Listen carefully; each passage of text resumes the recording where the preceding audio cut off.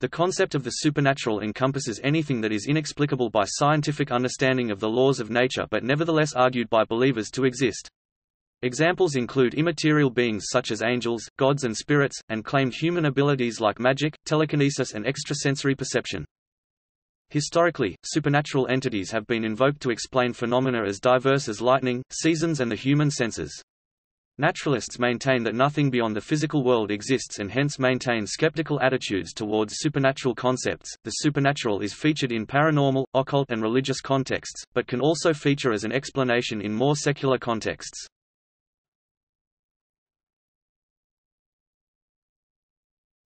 Topic: Etymology. Occurring as both an adjective and a noun, descendants of the modern English compound supernatural enters the language from two sources, via Middle French supernatural and directly from the Middle French's term's ancestor, post-classical Latin supernaturalis. Post-classical Latin supernaturalis first occurs in the 6th century, composed of the Latin prefix super and naturalis, see nature. The earliest known appearance of the word in the English language occurs in a Middle English translation of Catherine of Siena's dialogue Orchard of Sion, around 1425, a how are not an supernatural litany lid of cunning, by cause a v indirsteden not. The semantic value of the term has shifted over the history of its use. Originally the term referred exclusively to Christian understandings of the world. For example, as an adjective, the term can mean belonging to a realm or system that transcends nature, as that of divine, magical, or ghostly beings, attributed to or thought to reveal some force beyond scientific understanding or the laws of nature, occult, paranormal, or more than what is natural or ordinary, unnaturally or extraordinarily great, abnormal, extraordinary. Obsolete uses include of, relating to, or dealing with metaphysics. As a noun, the term can mean a supernatural being, with a particularly strong history of employment in relation to entities from the mythologies of the indigenous peoples of the Americas.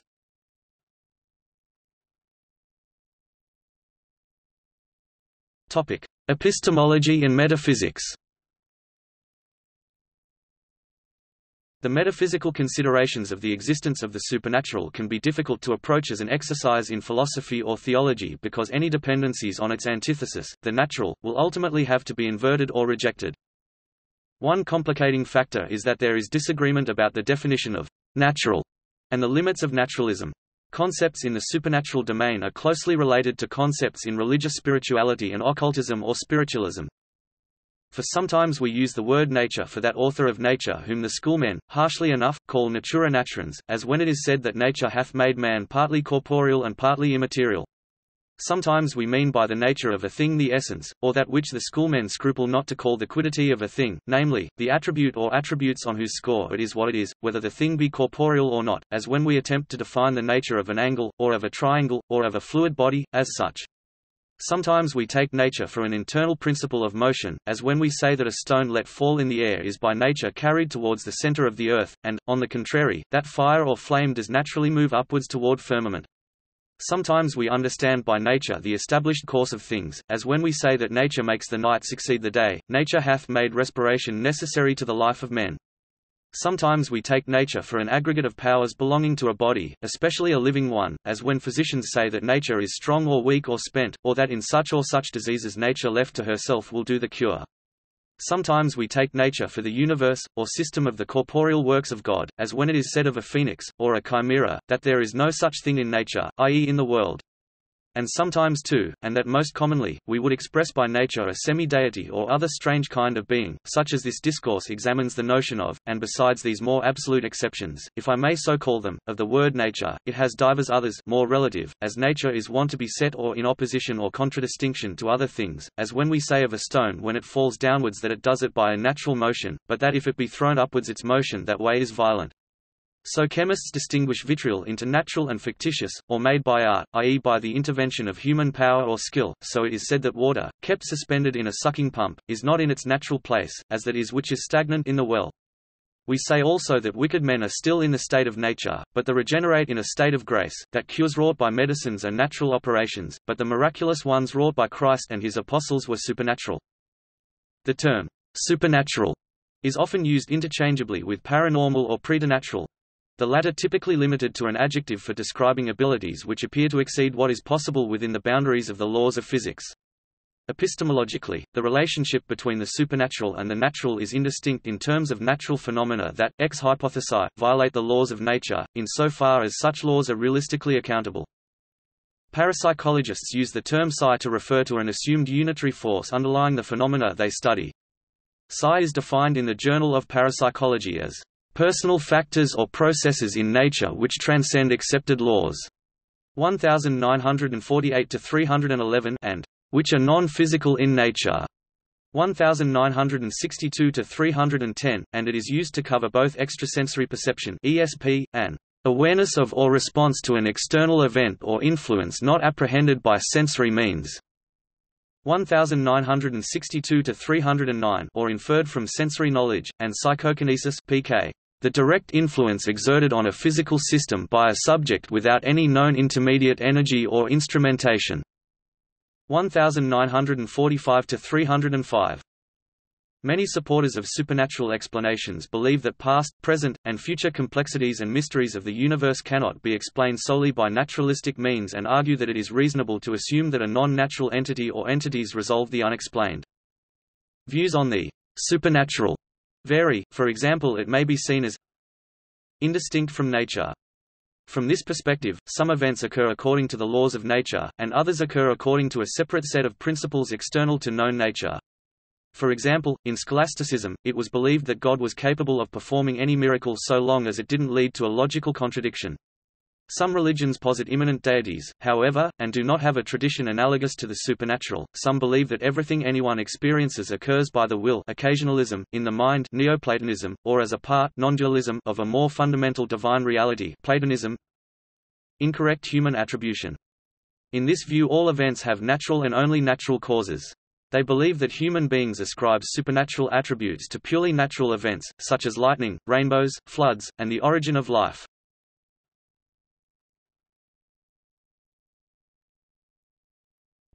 History of the concept.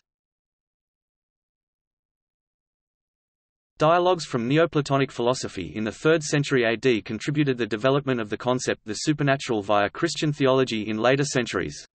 The term nature had existed since antiquity, with Latin authors like Augustine using the word and its cognates at least 600 times in City of God. In the medieval period, nature had 10 different meanings and natural had 11 different meanings. Peter Lombard, a medieval scholastic in the 12th century, asked about causes that are beyond nature, in that how there could be causes that were gods alone. He used the term praeternaturum in his writings. In the scholastic period, Thomas Aquinas classified miracles into 3 categories: above nature, beyond nature, and against nature. In doing so, he sharpened the distinction between nature and miracles more than the early Church Fathers had done. As a result, he had created a dichotomy of sorts of the natural and supernatural. Though the phrase supranaturum was used since the 4th century AD, it was in the 1200s that Thomas Aquinas used the term supernaturalis. However, this term had to wait until the end of the medieval period for it become more popularly used. The discussions on nature from the scholastic period were diverse and unsettled, with some postulating that even miracles are natural and that natural magic was a natural part of the world.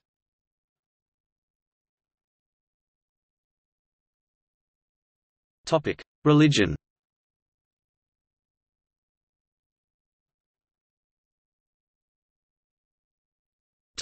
Deity.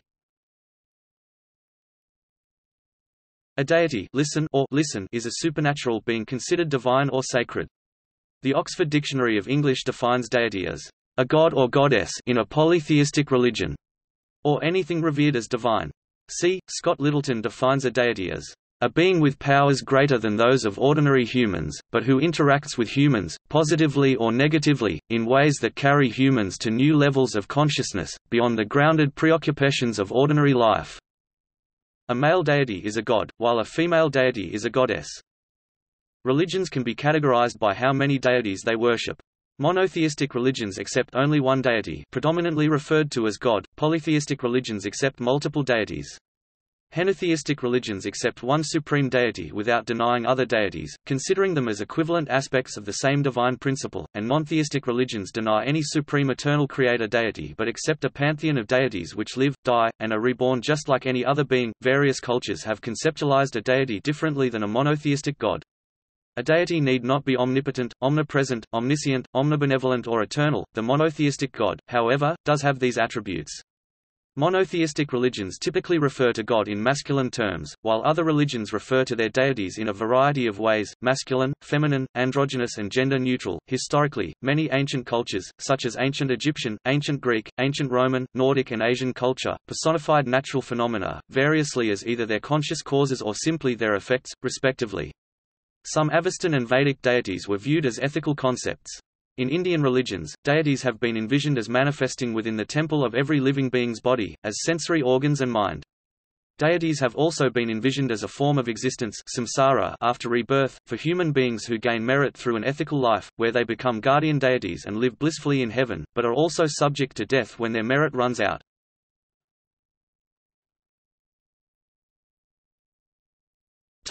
Angel. An angel is generally a supernatural being found in various religions and mythologies. In Abrahamic religions and Zoroastrianism, angels are often depicted as benevolent celestial beings who act as intermediaries between God or heaven and earth. Other roles of angels include protecting and guiding human beings, and carrying out God's tasks. Within Abrahamic religions, angels are often organized into hierarchies, although such rankings may vary between sects in each religion, and are given specific names or titles, such as Gabriel or destroying angel. The term, angel, has also been expanded to various notions of spirits or figures found in other religious traditions. The theological study of angels is known as angelology. In fine art, angels are usually depicted as having the shape of human beings of extraordinary beauty. They are often identified using the symbols of bird wings, halos, and light.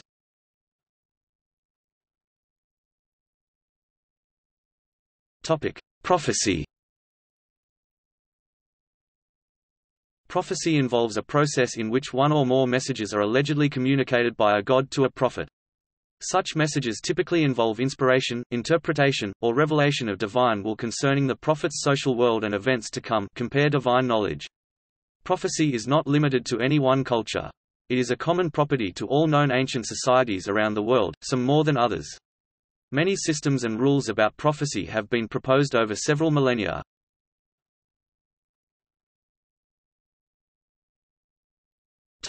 Revelation. In religion and theology, revelation is the revealing or disclosing of some form of truth or knowledge through communication with a deity or other supernatural entity or entities. Some religions have religious texts which they view as divinely or supernaturally revealed or inspired. For instance, Orthodox Jews, Christians and Muslims believe that the Torah was received from Yahweh on biblical Mount Sinai. Most Christians believe that both the Old Testament and the New Testament were inspired by God. Muslims believe the Quran was revealed by God to Muhammad word by word through the angel Gabriel Jibril. In Hinduism, some Vedas are considered aparusya, not human compositions, and are supposed to have been directly revealed, and thus are called Sruti, what is heard. The 15,000 handwritten pages produced by the mystic Maria Valtorta were represented as direct dictations from Jesus, while she attributed the Book of Azariah to her guardian angel. Aleister Crowley stated that the Book of the Law had been revealed to him through a higher being that called itself Iwas. A revelation communicated by a supernatural entity reported as being present during the event is called a vision. Direct conversations between the recipient and the supernatural entity, or physical marks such as stigmata, have been reported. In rare cases, such as that of Saint Juan Diego, physical artifacts accompany the revelation. The Roman Catholic concept of interior locution includes just an inner voice heard by the recipient. In the Abrahamic religions, the term is used to refer to the process by which God reveals knowledge of himself, his will, and his divine providence to the world of human beings. In secondary usage, revelation refers to the resulting human knowledge about God, prophecy, and other divine things. Revelation from a supernatural source plays a less important role in some other religious traditions such as Buddhism, Confucianism and Taoism.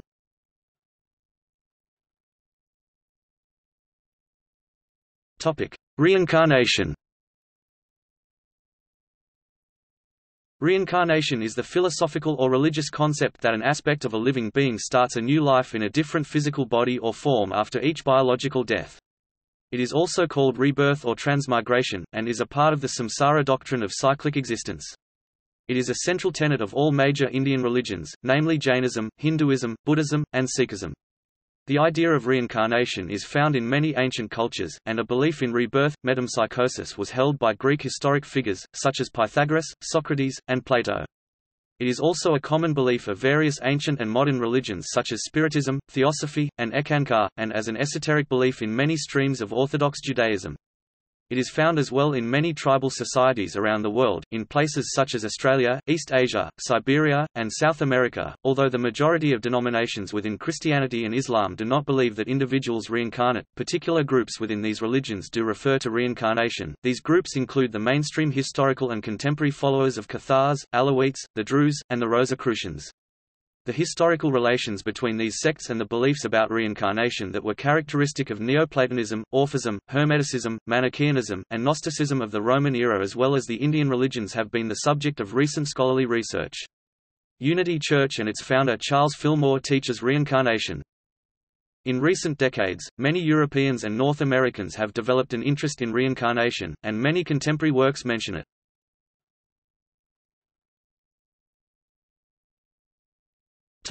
Karma. Karma, Sanskrit, karma translate, karma, IPA, chem listen, Pali, kama means action, work or deed. It also refers to the spiritual principle of cause and effect where intent and actions of an individual cause influence the future of that individual effect. Good intent and good deeds contribute to good karma and future happiness, while bad intent and bad deeds contribute to bad karma and future suffering. With origins in ancient India's Vedic civilization, the philosophy of karma is closely associated with the idea of rebirth in many schools of Indian religions, particularly Hinduism, Buddhism, Jainism, and Sikhism, as well as Taoism. In these schools, karma in the present affects one's future in the current life, as well as the nature and quality of future lives, one's samsara.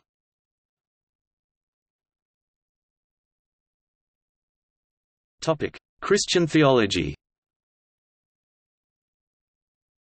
In Catholic theology, the supernatural order is, according to New Advent, defined as the ensemble of effects exceeding the powers of the created universe and gratuitously produced by God for the purpose of raising the rational creature above its native sphere to a God-like life and destiny.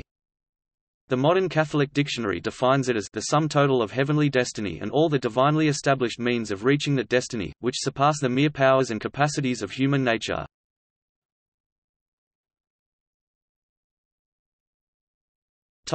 Process theology. Process theology is a school of thought influenced by the metaphysical process philosophy of Alfred North Whitehead (1861–1947) and further developed by Charles Hartshorne (1897–2000). It is not possible, in process metaphysics, to conceive divine activity as a supernatural intervention into the natural order of events. Process theists usually regard the distinction between the supernatural and the natural as a byproduct of the doctrine of creation ex nihilo. In process thought, there is no such thing as a realm of the natural in contrast to that which is supernatural. On the other hand, if the natural is defined more neutrally as what is in the nature of things, then process metaphysics characterizes the natural as the creative activity of actual entities.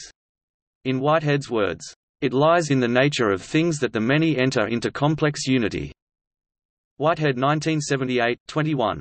It is tempting to emphasize process theism's denial of the supernatural and thereby highlight that the processed God cannot do in comparison what the traditional God could do, that is, to bring something from nothing. In fairness, however, equal stress should be placed on process theism's denial of the natural as traditionally conceived so that one may highlight what the creatures cannot do, in traditional theism, in comparison to what they can do in process metaphysics, that is, to be part creators of the world with God.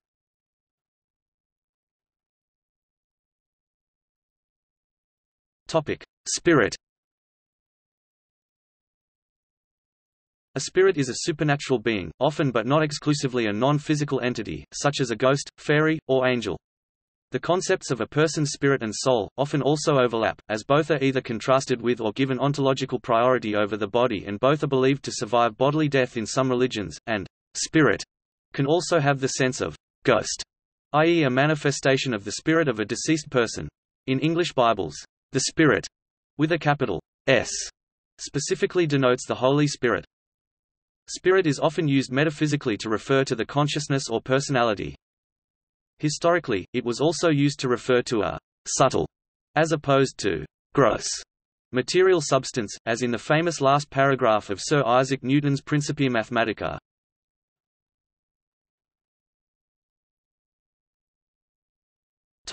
Demon. A demon, from Koine Greek daimonion, is a supernatural and often malevolent being prevalent in religion, occultism, literature, fiction, mythology and folklore. In ancient Near Eastern religions as well as in the Abrahamic traditions, including ancient and medieval Christian demonology, a demon is considered a harmful spiritual entity, below the heavenly planes which may cause demonic possession, calling for an exorcism. In Western occultism and Renaissance magic, which grew out of an amalgamation of Greco-Roman magic, Jewish Agadah and Christian demonology, a demon is believed to be a spiritual entity that may be conjured and controlled.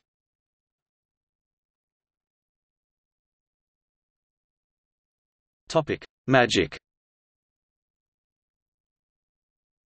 Magic or sorcery is the use of rituals, symbols, actions, gestures, or language with the aim of utilizing supernatural forces. Belief in and practice of magic has been present since the earliest human cultures and continues to have an important spiritual, religious, and medicinal role in many cultures today. The term magic has a variety of meanings, and there is no widely agreed upon definition of what it is. Scholars of religion have defined magic in different ways. One approach, associated with the anthropologists Edward Tyler and James G. Fraser, suggests that magic and science are opposites. An alternative approach, associated with the sociologists Marcel Mauss and Emile Durkheim, argues that magic takes place in private, while religion is a communal and organized activity. Many scholars of religion have rejected the utility of the term magic, and it has become increasingly unpopular within scholarship since the 1990s. The term magic comes from the Old Persian magu, a word that applied to a form of religious functionary about which little is known. During the late 6th and early 5th centuries BCE, this term was adopted into Ancient Greek, where it was used with negative connotations, to apply to religious rites that were regarded as fraudulent, unconventional, and dangerous. This meaning of the term was then adopted by Latin in the 1st century BCE. The concept was then incorporated into Christian theology during the 1st century CE, where magic was associated with demons and thus defined against religion. This concept was pervasive throughout the Middle Ages, although in the early modern period Italian humanists reinterpreted the term in a positive sense to establish the idea of natural magic. Both negative and positive understandings of the term were retained in Western culture over the following centuries, with the former largely influencing early academic usages of the word. Throughout history, there have been examples of individuals who practiced magic and referred to themselves as magicians. This trend has proliferated in the modern period, with a growing number of magicians appearing within the esoteric milieu. British esotericist Aleister Crowley described magic as the art of effecting change in accordance with will.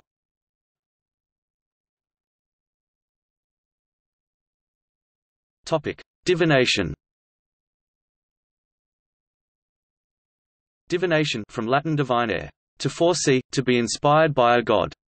Related to divinus, divine is the attempt to gain insight into a question or situation by way of an occultic, standardized process or ritual. Used in various forms throughout history, diviners ascertain their interpretations of how a querent should proceed by reading signs, events, or omens, or through alleged contact with a supernatural agency. Divination can be seen as a systematic method with which to organize what appear to be disjointed, random facets of existence such that they provide insight into a problem at hand. If a distinction is to be made between divination and fortune-telling, divination has a more formal or ritualistic element and often contains a more social character, usually in a religious context, as seen in traditional African medicine.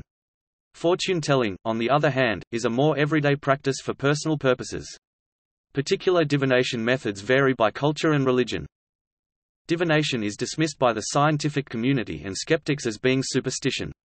In the 2nd century, Lucian devoted a witty essay to the career of a charlatan, Alexander the False Prophet, trained by one of those who advertise enchantments, miraculous incantations, charms for your love affairs, visitations for your enemies, disclosures of buried treasure, and successions to estates. Even though most Romans believed in prophetic dreams and charms.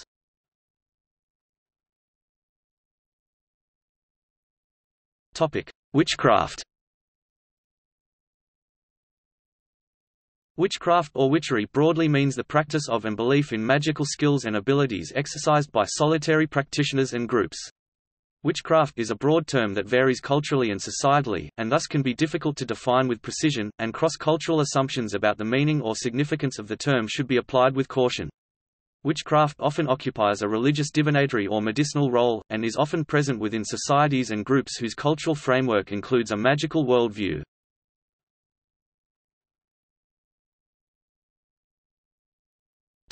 Miracle. A miracle is an event not explicable by natural or scientific laws.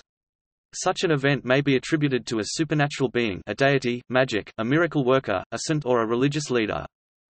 Informally, the word miracle is often used to characterize any beneficial event that is statistically unlikely but not contrary to the laws of nature, such as surviving a natural disaster, or simply a wonderful occurrence, regardless of likelihood, such as a birth. Other such miracles might be, survival of an illness diagnosed as terminal, escaping a life-threatening situation, or beating the odds. Some coincidences may be seen as miracles. A true miracle would, by definition, be a non-natural phenomenon, leading many rational and scientific thinkers to dismiss them as physically impossible, that is, requiring violation of established laws of physics within their domain of validity, or impossible to confirm by their nature, because all possible physical mechanisms can never be ruled out. The former position is expressed for instance by Thomas Jefferson and the latter by David Hume.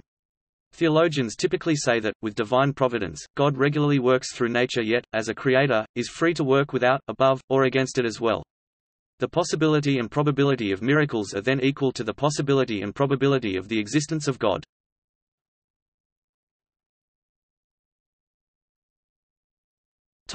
Skepticism.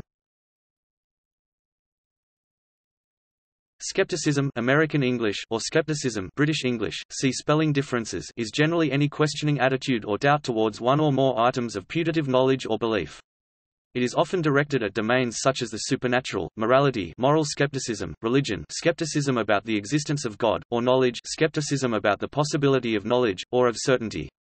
Formally, skepticism as a topic occurs in the context of philosophy, particularly epistemology, although it can be applied to any topic such as politics, religion, and pseudoscience. One reason why skeptics assert that supernatural forces cannot exist is that anything can be described as supernatural and can be demonstrated to be a part of the natural world would have to be classified as be natural. Although some believers in the supernatural insist that such forces cannot be demonstrated under scientific conditions, skeptics assert that the scientific method is the best tool humans have devised for knowing what is and isn't knowable. If the supernatural is inherently unknowable, then there is no reason to accept its reality.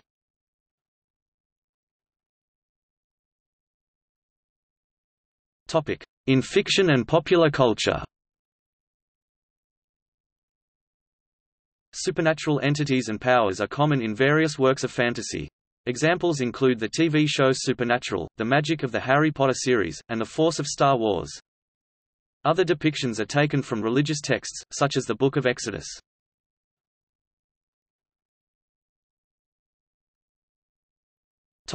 See also: